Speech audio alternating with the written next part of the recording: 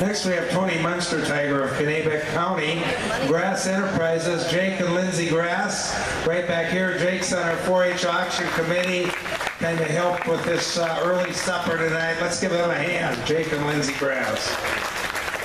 All right, Tony, what is the best part of owning a small beef and swine herd at such a young age, at least to meet your young? I guess it's just learning more about your animals, and 4-H has helped with that because you can go around and learn from other people and see what they've done, and it helps you improve yourself, and I think it's just a good starting point. All right, and then as the East Central Pork Ambassador, what were your duties having that title?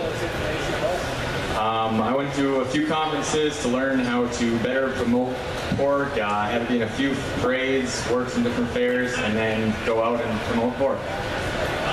Perfect, thanks Tony.